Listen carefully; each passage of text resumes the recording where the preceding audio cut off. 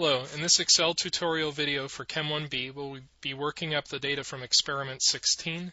Remember that you need to know how to do all these calculations by hand for your quizzes.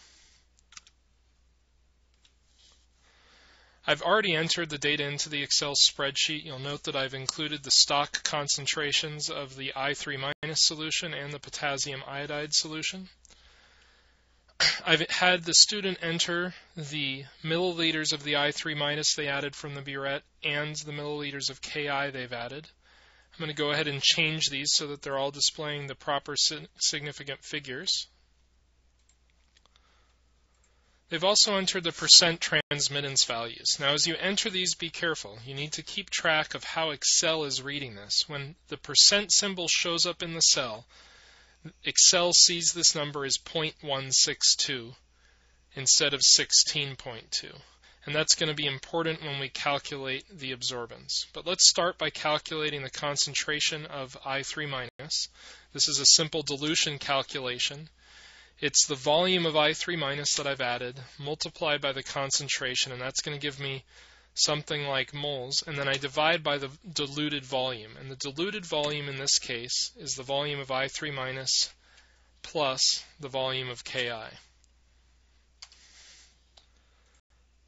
And I can go ahead and copy that down, and I'm getting some errors. The thing I've missed here is I've forgotten to make the stock concentration an absolute cell reference. I put the cursor in that value and then hit F4 to toggle. Let's try copying this down again. Okay, that's going to be my X data for this calibration curve plot.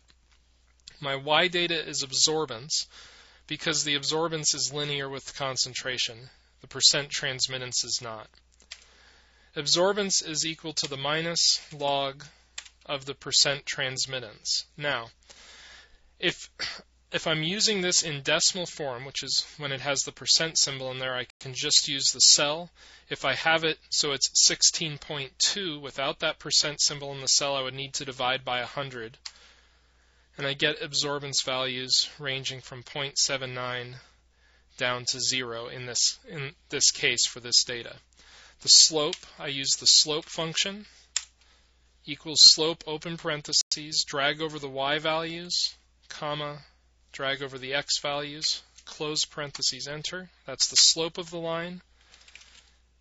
The intercept is the intercept function.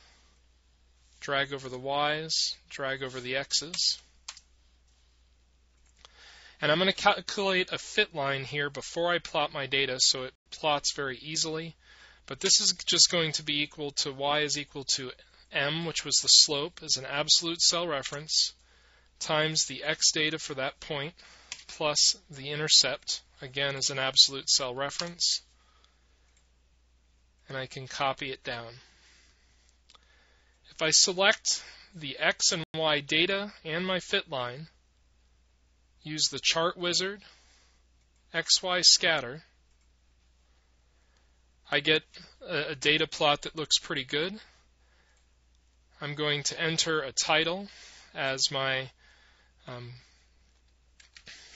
calibration data, let's say. The x values in this case were the concentration of I3-, and the y values were absorbance.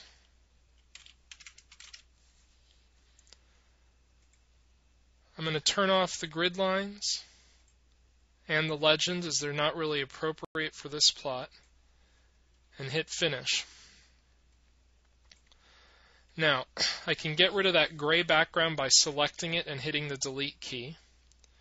I want to move this plot so it goes from 0 to 0.9 and it doesn't show this axis below that. To do that, I'm going to right-click on the axis, Format Axis. Under the Scale tab, I can manually change the minimum of that axis to 0. That makes it look a little nicer.